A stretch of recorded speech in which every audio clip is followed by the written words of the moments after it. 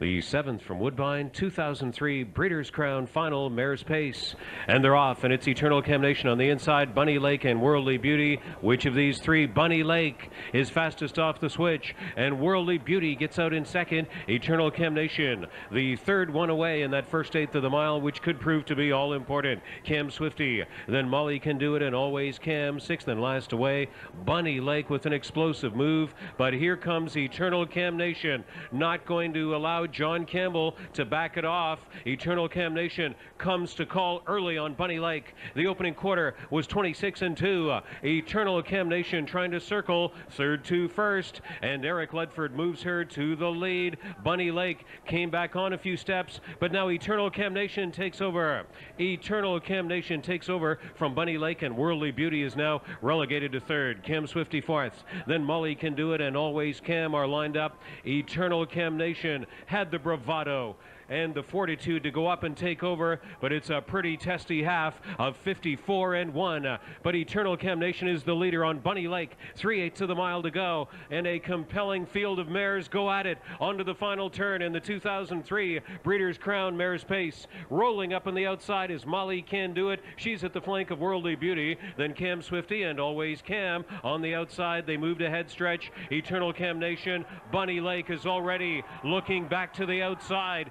Worldly Beauty right there third, 1:23-4, 29-3, a moderate third. Bunny Lake back out for the stretch, and John Campbell has her retaking the lead. Eternal CAMNATION sprinting with all she's got. Always Cam blocked off at the inside. Eternal CAMNATION, Bunny Lake, Worldly Beauty. What a champion, a three-time Breeders' Crown winner. Eternal CAMNATION is a battling back winner to go down in history in a very elite group, a three-time crown champion for the world's richest female pacer of all time, and it doesn't get much better than that.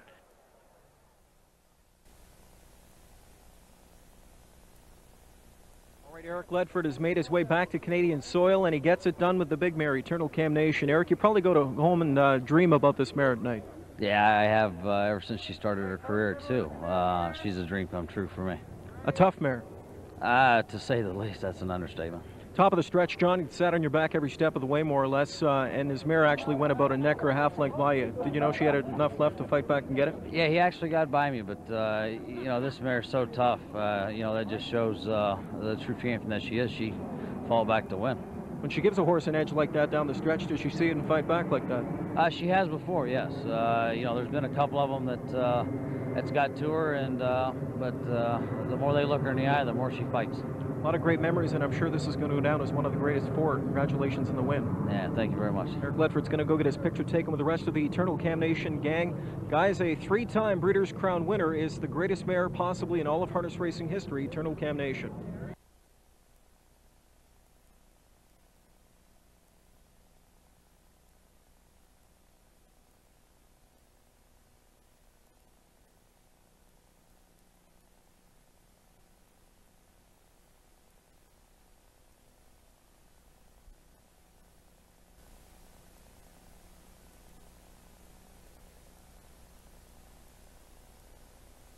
Well, there she is, back in the Woodbine infield winner's circle. She has electrified us in Canada so often throughout her career, and she does it again tonight. It's Eternal CAMNATION, now a three-time Breeders' Crown champion.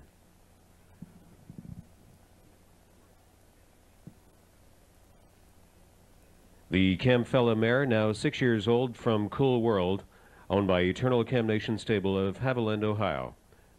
Was bred by Louis Arno of Hopewell, New Jersey, and Fred Hertrick III of Seaford, Delaware.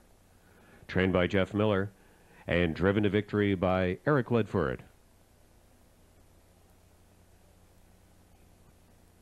The victory will push her life's earnings to almost $3 million. And going into the race, she was already the world's richest female pacer in history, and adds to that advantage tonight. Presenting the Breeders' Crown hardware, Mr. Mike Kimmelman of the Executive Committee of the Hamiltonian Society and a principal of Blue Chip Farms, along with the Racing Secretary for the Harness Division at Woodbine and Mohawk, Mr. Scott McKelvey.